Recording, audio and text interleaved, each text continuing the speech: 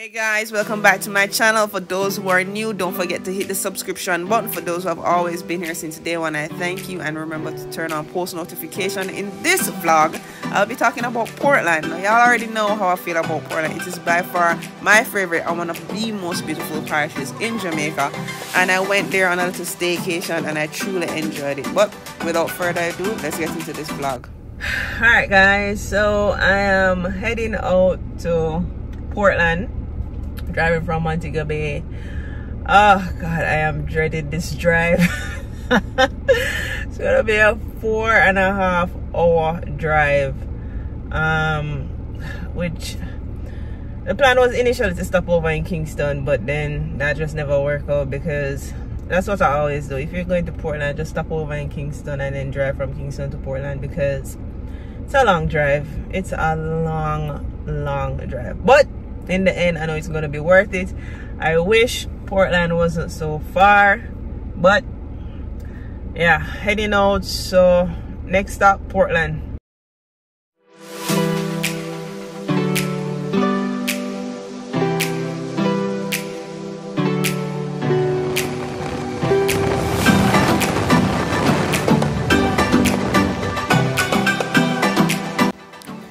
Oh, we finally made it. Seacliff Resort and Spa, and I'm telling you, the drive wasn't that bad, because you know I went through St. Mary, but it was good. And this is it right here. This is the resort, and this is the back of it, but it's very nice. I love the aesthetic of it and the architecture. Right up front they have a nice little koi pond. I want to say it's a koi pond. I'm not 100% sure. I think the fishes that was there are Oscar fish. Again guys, don't quote me on these stuff, I'm not 100% sure, but it's again, this adds to the aesthetic of the entire thing. And then we were on the 3rd floor now, just to be mindful that right there you have to watch your head. But without further ado, here is the room tour. We finally made it to Seacliff. This is our room. Right, it's nice, you know, it's nice. We have, you know, settees, and in here hot. And when I came in initially, I was just like, where is the AC? But there it is in the corner right there. God bless. So some of these fireplaces too, they don't really have AC because, you know, it's on the seafront. Here, this is some form of decoration. I really don't like them just go to the door and it's a stick and take it up. Anyways, it's so cool. It's like a little bed night, and then I have, this is underneath the bed. I don't know why, but this is underneath the bed. There's no plug. I was looking, I like to choose the side of the bed where the plug is. There's no closet, but they have a safety box under here for your valuables. And this thing right here has hangers on it, so I'm going to assume if you have any clothes you want to hang up, this is where you're going to hang it. A little kettle. There's no fridge, there's no TV, but all of that don't really matter to me anyways. Yeah. Oh, they have a spa. They're already waiting for me. Look at the massage. So before we get to the secret, let me show you the bathroom, which is very rustic. You know, we have this top one right here. Then there is this. I've never seen this before, so turn on the so you turn on this pipe. I think when you use that to turn it off, and then you use this to turn this on. And honestly, I don't know why we would need a pipe angled like this. I'm assuming it's like for a bidet. But yeah, interesting stuff. Interesting stuff. Even from the bathroom, you have a nice view of everywhere. Since I did a little sneak peek of the view, now here is the real deal. And they have a hammock right there on the balcony. But look at this view. The pool, you can see the entire sea, and there was nothing but the sound of the waves crashing on the shore, and I just love that. Now, since I'm doing a little property tour, I might as well bring you guys down to the pool area. Right now, this pool is salt water, right? So, and I find a lot of these little resorts, that's how they do it. It's salt water based pool, and they had these built-in beds. So I mean, you know, the concrete's like probably look tough. I never really went any, but you know, it's a good look. It's a good look. It's creative, right?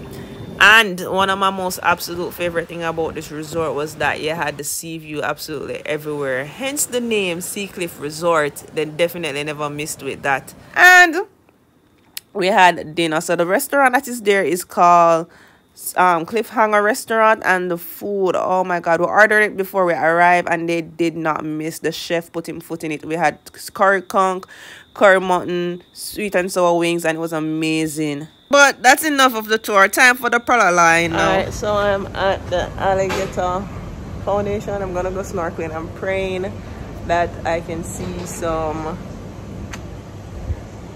turtles. I've been trying to see turtles for the longest, so I'm praying that I see some turtles.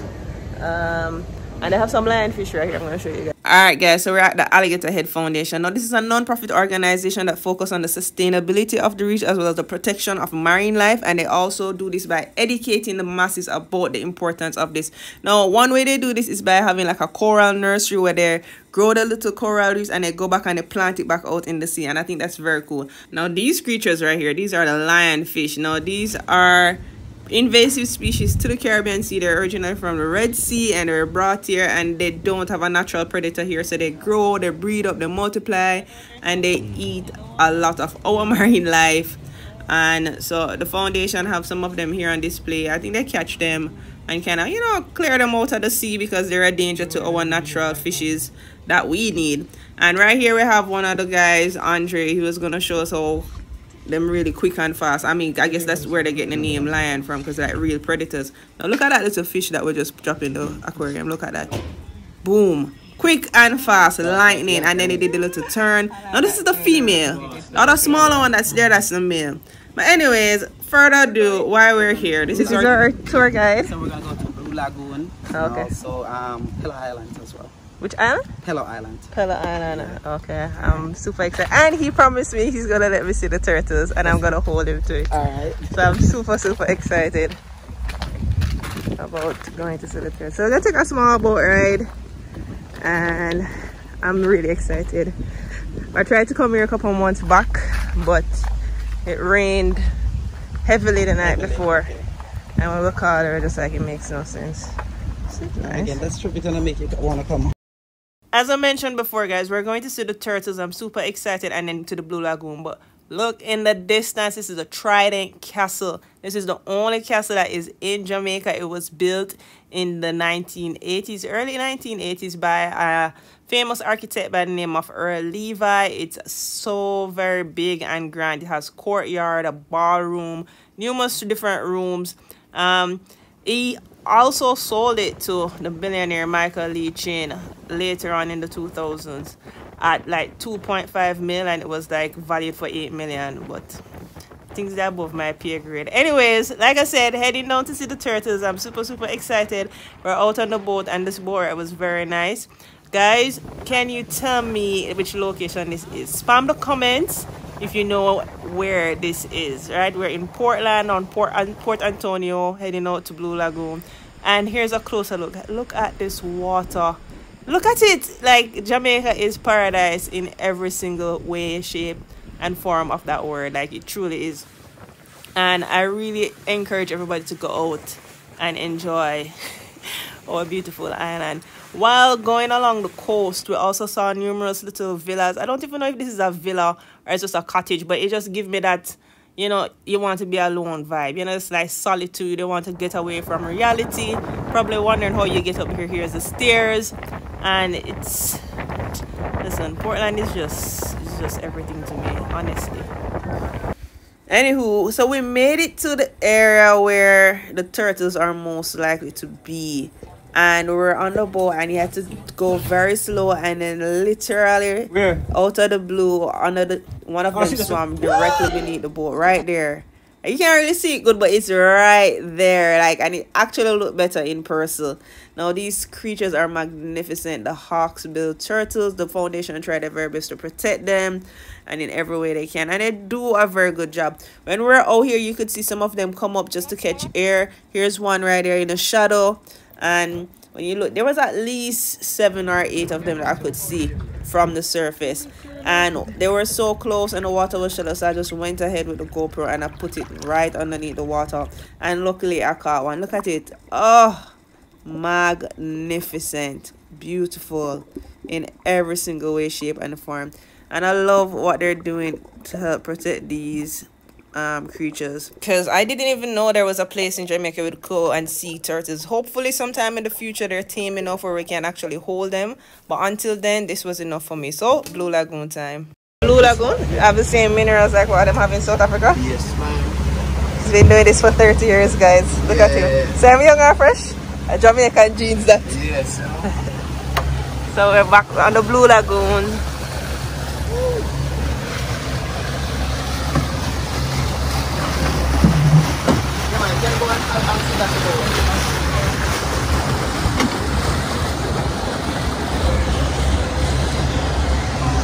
Well guys, we made it to the Blue Lagoon, the infamous, or should I say famous, Blue Lagoon, and it's quite beautiful. I definitely recommend you guys put this on one of your places to go. Put it on your bucket list. It has the thick lush greenery, nice deep blue turquoise water. Actually the water is the blue is like it changes just like the temperature of the water, and we couldn't wait. We just had to dive right in, and young sir here led the way and I followed shortly after. But like I'm saying, so the water, you see when you go into the water, it's like some parts are cold and then some parts are warm, and it's just like your left hand is cold, your right hand is warm. You dive right in and you just overcome with different different temperature. I don't even know how to describe it. You just have to go there and experience it yourself. The area that we're at, you know, the tree has a rope, so we're really going up, swinging off, jumping off, all of that. Everybody was pretty much being a monkey man, even though this is not Monkey Island. And yes, we're gonna go down by the Monkey Island, so stay tuned for that. So you know, everywhere has its rumors, you know, Jamaican folklore. I cannot go to these places and not discuss them. So it's rumored that it's very deep, and that's no doubt. It's very, very deep. At least 210 feet is what they say. And it's rumored that there's a dragon at the bottom of it. Some people say it's bottomless. I don't know who did the measurements to know that it's 210 feet. Kudos to you. So yeah. But anyways, the rope wasn't enough for young sir right here. Right? So he had to take it a little step further. If it's kind of dark and shaky, I apologize to my GoPro. And, you know, he really missed his calling to be a part of Jamaica's Olympic diving team, if you ask me. But I give him an 8 out of 10 for that one. The Blue Lagoon also offers rafting. We never went rafting, but, you know, it offers rafting. I think it's $3.5 for 2 persons, and they bring you up and down the coast. After all of that jumping and diving in and all of that, we just relaxed for a little bit, enjoyed the water. Again, this tour, I really recommend you guys go with Alligator Head Foundation. It was $3,500, and from the $3,500 we got a glass bottom boat ride where we got to see the turtles. They brought us to Blue Lagoon. This is another area as well, separate from where we were. We're on the swing and we're just chilling. We headed straight down to Monkey Island, and we also did snorkeling, and you're gonna see all of this. You guys just have to stay tuned, but I'm just telling you, for a non-profit organization, they really do offer a lot. And you know, guys, go ask for Damien, ask for Andre, and just enjoy the experience altogether. So you see me struggling right here. I had the bright idea of standing on the rope to offer like a little swing, because it's a swing, you know, but there's nobody there to push me. So I was trying to see if I could, when I stand on it, if I could get some momentum to go back and forth. But I don't know, so I'm not light, so the wind alone could do it. Me never get the momentum, but all in all, all in all, I really had fun. I really had fun, guys. So the Blue Lagoon. So here's one last look at it, guys. The Blue Lagoon, a mixture of salt water and fresh water. It's hot, it's cold.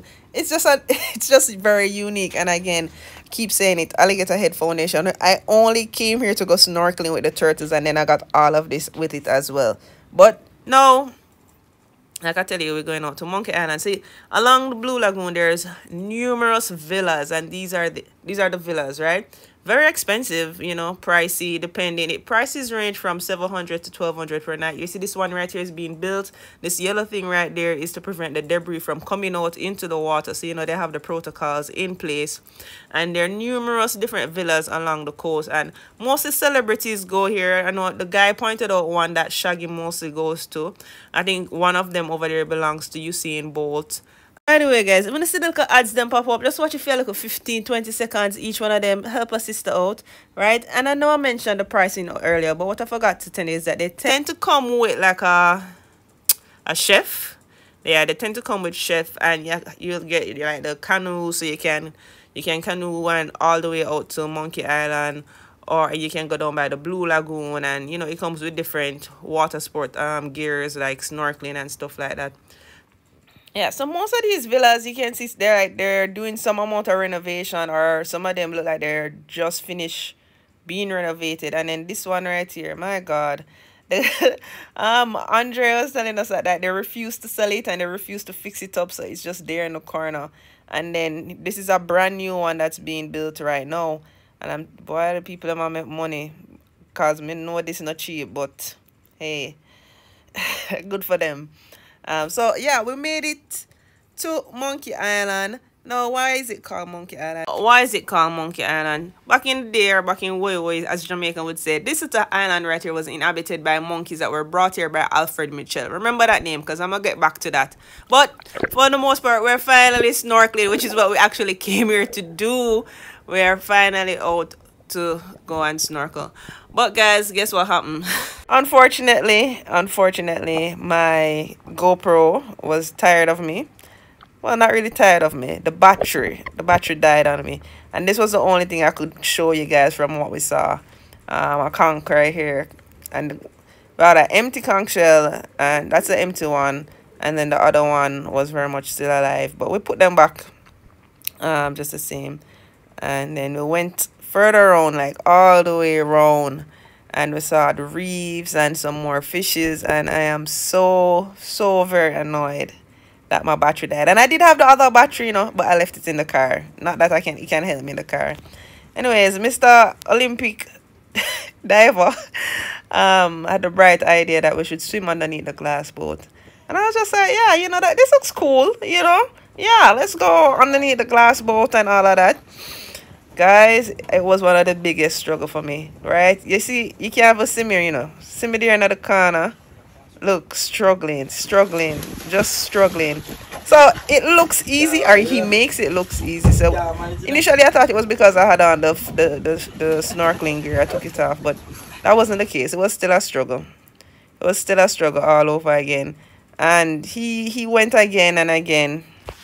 Yeah, he makes it looks very easy. But you see, the thing is, the boat is moving while you're going under, and so it's really hard. And as you guys saw, I was struggling, but I give him a 10 out of 10. So, you know, that, like, we did a lot. And by this time, it was like 1 o'clock. So we're heading back. Listen, the water, it is a different type of blue. I can't even explain it. So, like, just look how clear it is. And this was super high up. But we're heading back now. We're hungry.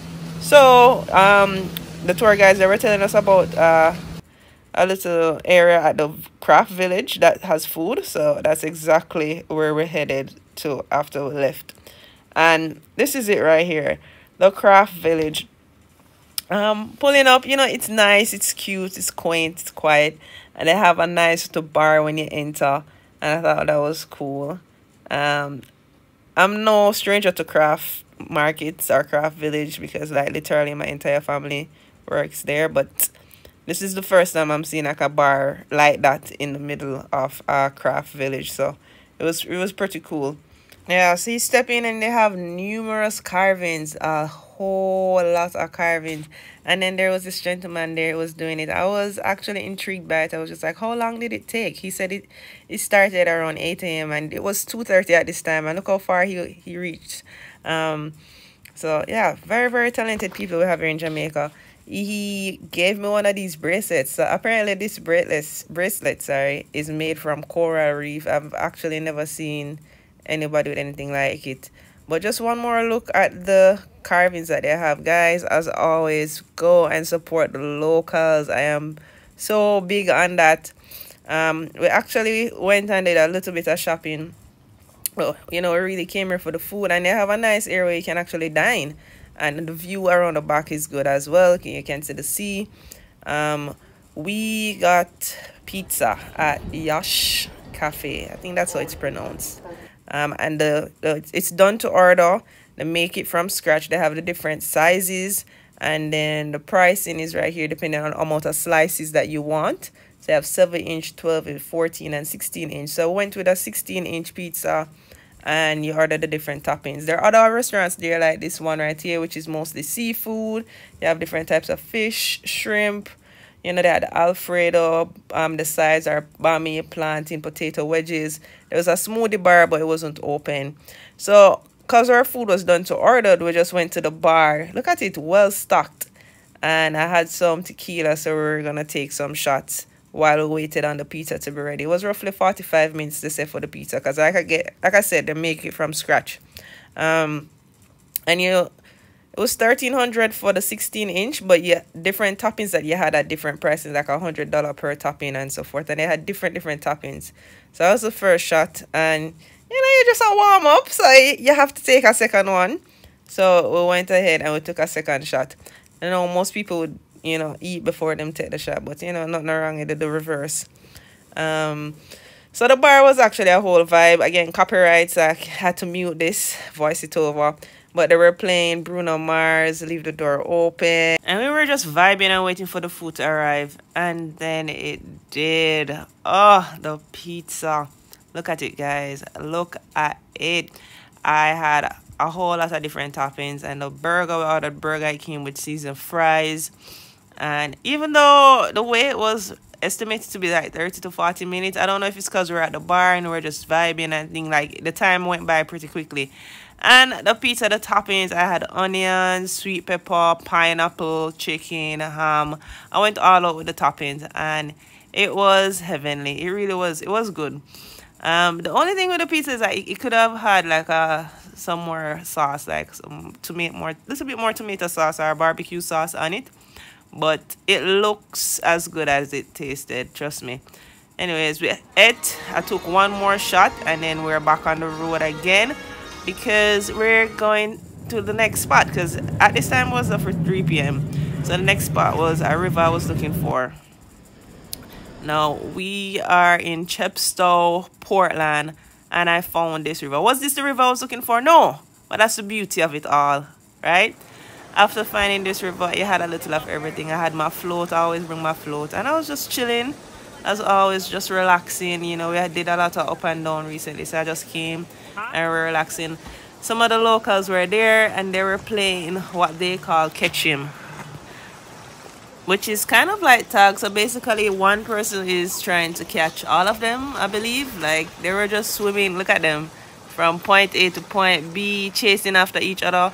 I think they were trying to catch one particular person. It was so serious. I even caught this one. He might crawl up on the floor. You would think so warm there, and he might hide.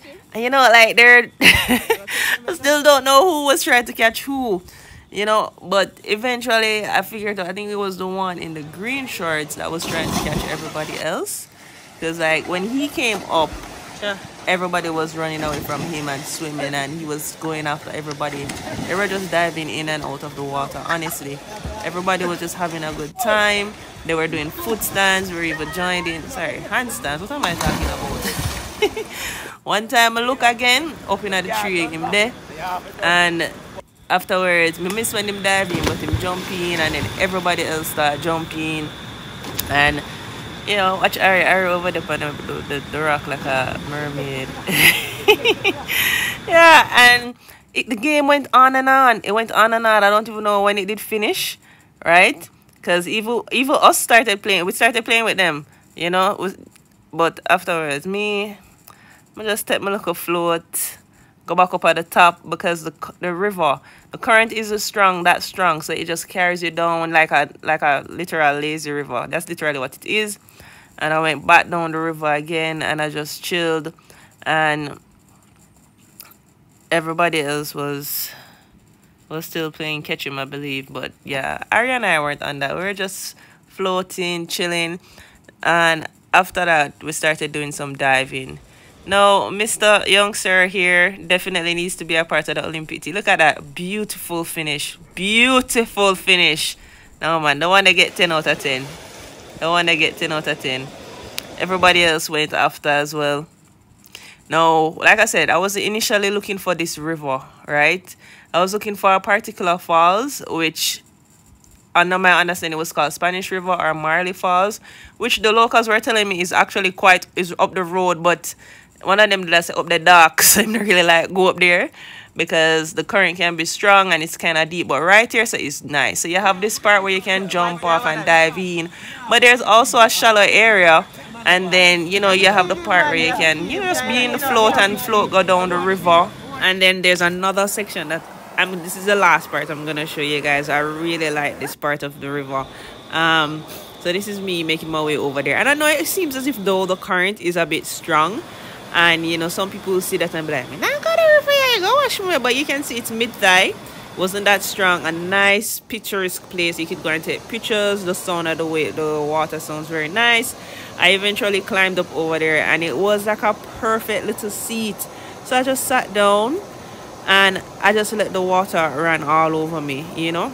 At one point I dipped my head, you know, let my hair down, although I don't have any hair to let down.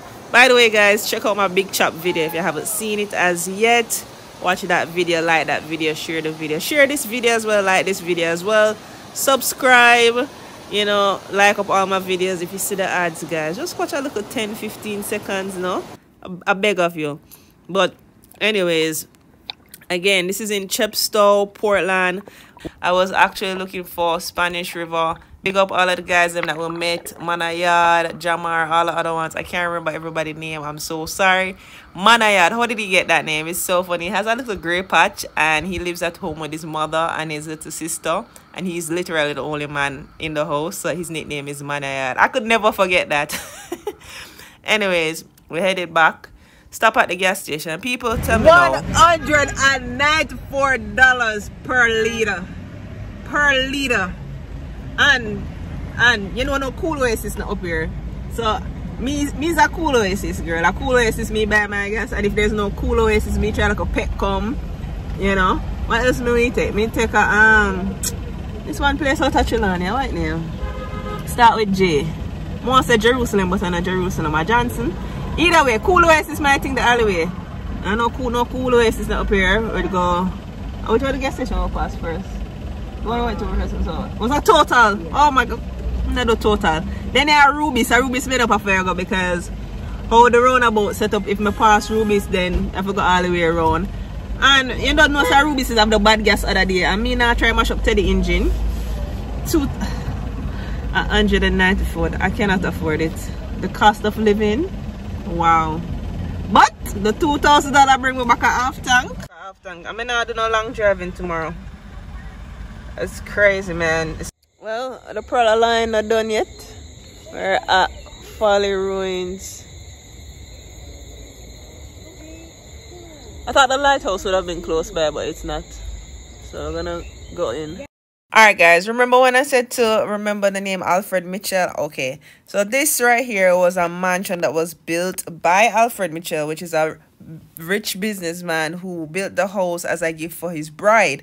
Now his bride was the heiress to the Tiffany fortune, and Jamaican folklore again is that he built it in such a haste to get it ready and done for her that he had mixed the concrete with salt water, which eventually never held up and it decayed over time.